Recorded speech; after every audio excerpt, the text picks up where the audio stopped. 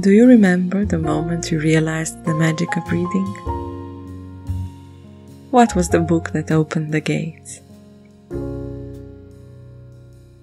For the symbol of the 10th book I'm presenting here on this channel, I chose to speak about the one novel that made me fall in love with books.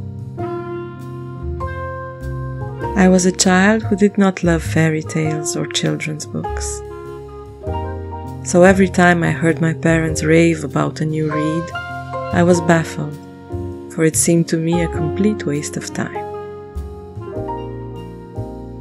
Then, when I was about 13 and desperately wanted to be a grown-up, my mother found a brilliant ruse. She said, "Here's a novel that you received as a present when you were a baby. It's not for children, but I think you're old enough to understand it without getting confused. Try it for at least 50 pages before you say you don't like it. At least that's how adults do it." I opened the book, and on the first page, a handwritten note said, "For when you'll be older. Love, Uncle Gil, 1989.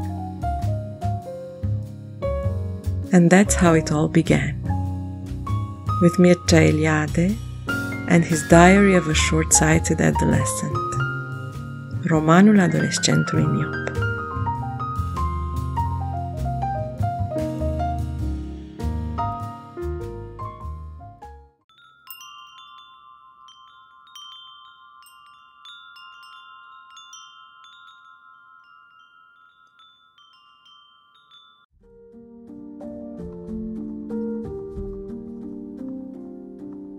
The daily life and emotional turmoil of a 17-year-old boy, fascinated by literature and struggling with science, who starts to question the meaning of life in an attempt to better understand who he is.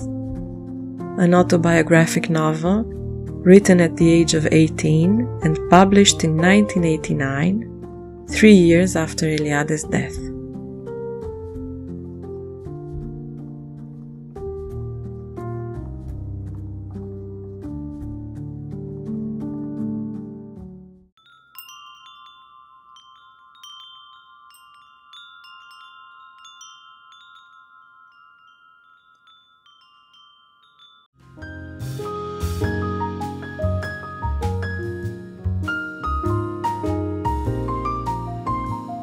Today, as I reread it, it makes me feel a bit nostalgic of the time I discovered it, of the moments I felt like he did.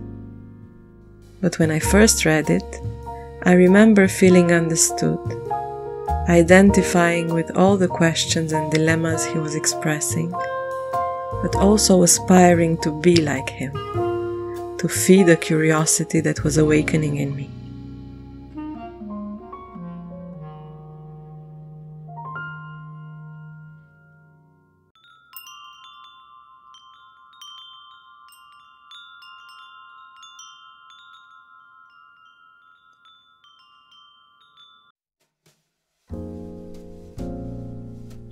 Number 1. How to become an intellectual. A word very often misunderstood, or even turned into mockery. The intellectual was, and still is today, the pillar of progress. The person that by understanding the past and its effects in the present, can shape a better tomorrow. And how do you become an intellectual? By reading.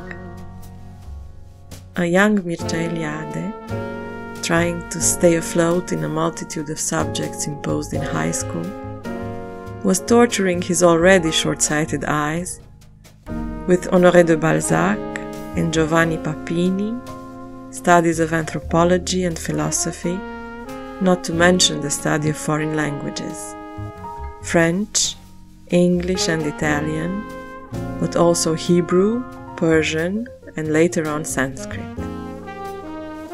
A thirst for knowledge, fascinating to read in a diary of a 17-year-old boy.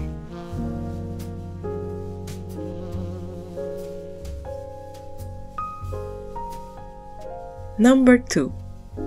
The elegance of a generation.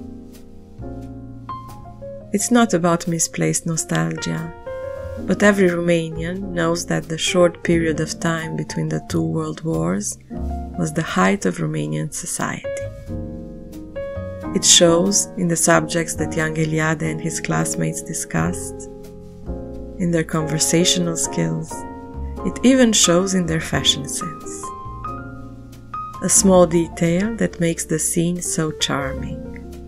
For instance, this evening, Robert and Dinu came over to my house and decided we should go for a walk in the Cismigiu Gardens. Robert was wearing white trousers and shoes with bows. Dinu's jacket was unbuttoned. He had an antelope skin belt and a silver cigarette case. Neither were wearing a cap or hat. I buttoned my tunic and we went out in the street. Robert sighed. Dinu offered me a cigarette. Robert sighs because he's a genius. He told me one night that geniuses are unhappy. Why? From the heights of his greater knowledge, Robert gave me a kind pat on the shoulder. You simply wouldn't understand.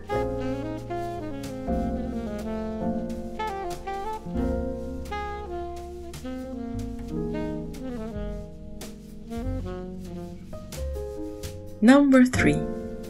Bringing back the art of journaling. You probably kept a diary when you were a child, and when you read it years later, you found it ridiculous. At least that's what I thought, and if I'd have to guess, I'd say that Eliade had the same feeling. Maybe that's why he never published his first novel while he was alive. But think of what it means for us today. For a young adult that could find solace in someone else's heartbreaks or questioning, and maybe feel encouraged to put his own thoughts into writing. Just imagine how therapeutical it could be in the age of bullying and of digital personas.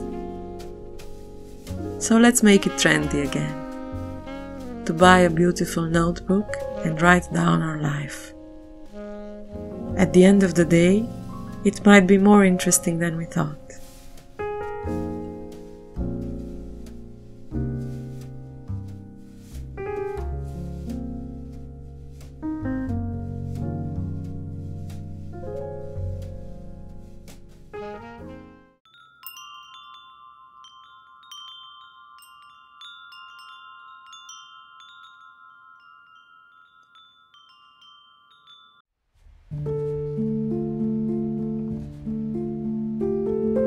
A troubling balance of the two, I would say.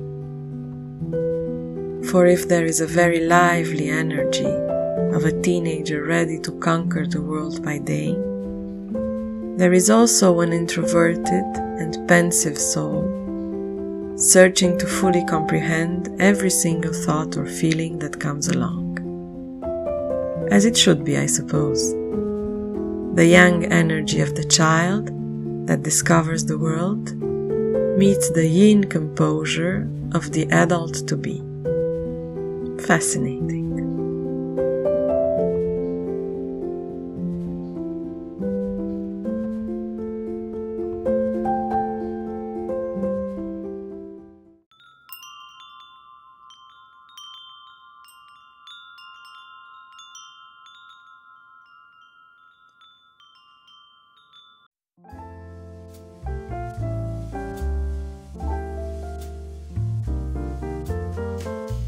Ar trebui ca la toamnă să încep să studiez atent psihologia.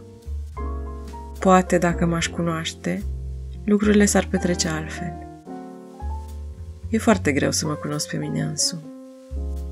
Nu mă pot analiza serios pentru că îmi trec alte gânduri prin minte tocmai când am nevoie de mai multă pătrundere.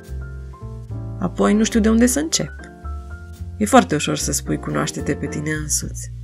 Dar aș vrea să-l știu pe acela care a priceput ceva când a încercat să se cunoască pe sine. Eu nu pricep nimic. Nu pot distinge ceea ce e firesc în sufletul meu de ceea ce nu există decât prin imaginație. Nu mă recunosc în multe gânduri și nu pricep rostul multor sentimente.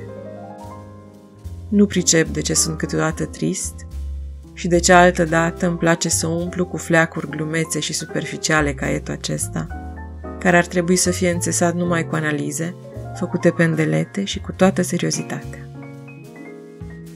Poate am să pricep la toamnă, când voi studia psihologia.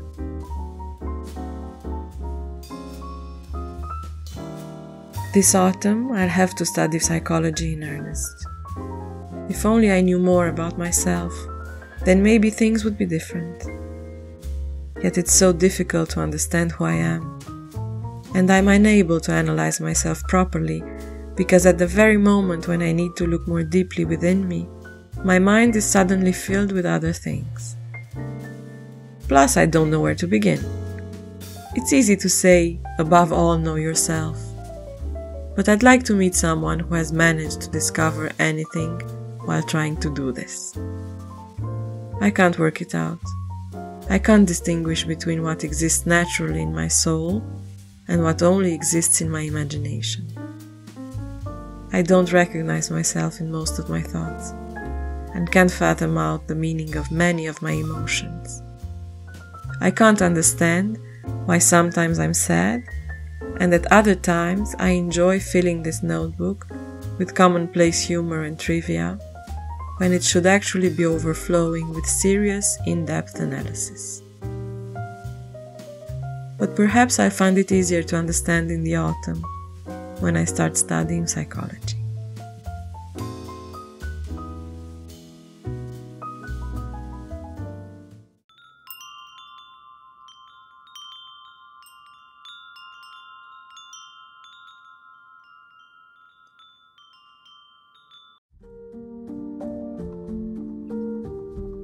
Ask the questions.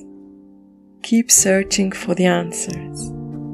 And never stop reading. Now that I put it out there, I think I'll go back to those children's books. Maybe I wasn't supposed to read them as a child. Maybe my life lesson from the diary of a short-sighted adolescent is simply to read. Anything and everything. Then, at one point, the dots will connect themselves.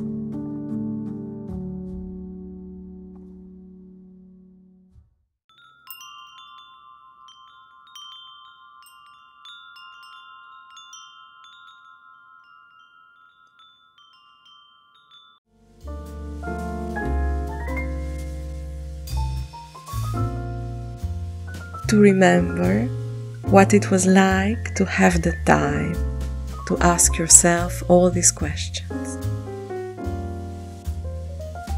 To remember how you saw life at 17. To remember the excitement of finding the answers. Why you should read it. To remember.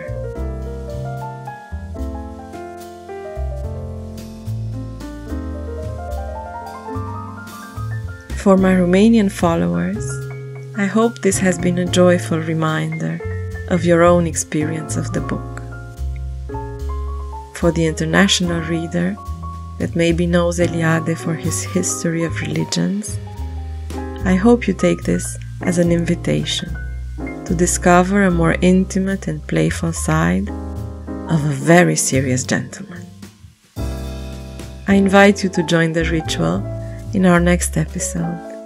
It will make you travel in time. Until then, enjoy your reading.